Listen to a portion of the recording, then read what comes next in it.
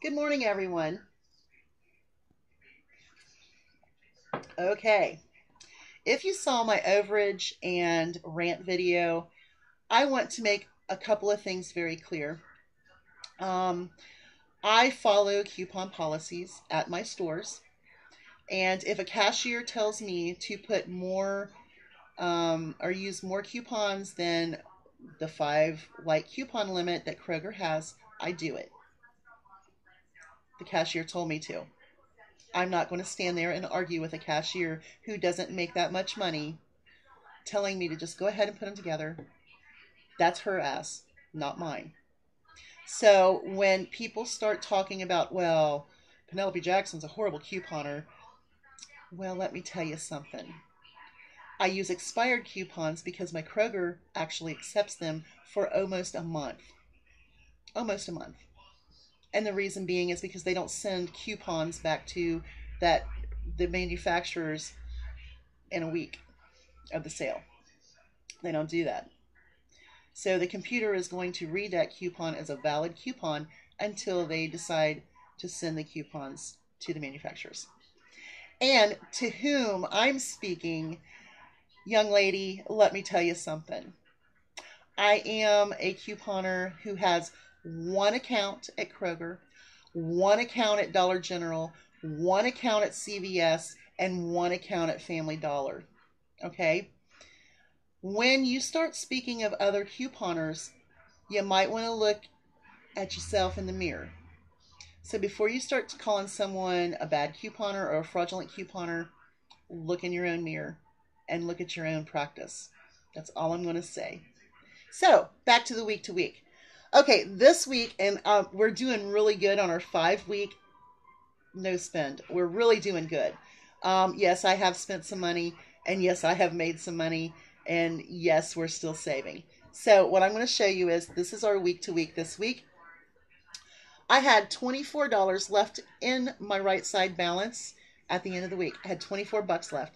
That went directly over to my left side. My check was $377.25. $77.25 went directly over into that left hand balance. That left hand side balance.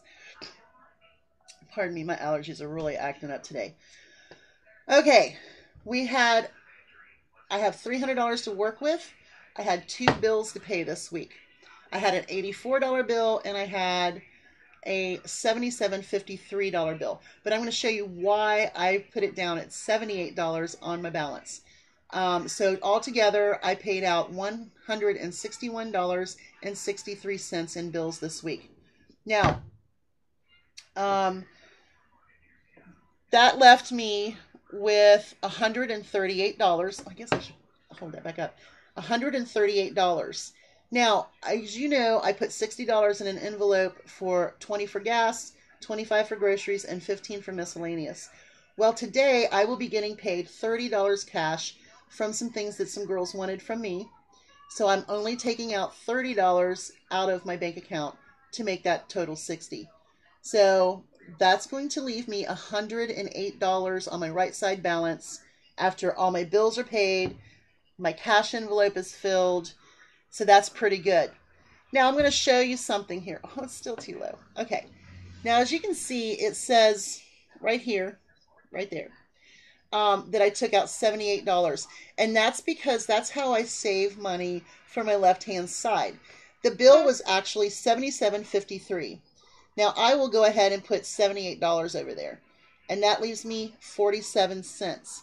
Now, I'm going to tell you something. When you start paying your bills or you start buying groceries or whatever and you just round it up on that right side of your checkbook, you're going to have change. And all of that change adds up.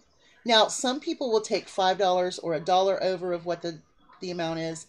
I don't do that. I just do the change because that's plenty. So right now on our left hand balance, we are up to $1,484.69. So I would say within the first week of October, on the Friday of the first week of October, we will be putting another lump sum into our debtors account. And I'm so happy about that because we really need to get that going. I need to get these this debt paid off so that way we can get the farm going and we will be clear of debt. So all of you have a great day, and just know I try to be the best couponer that I can be.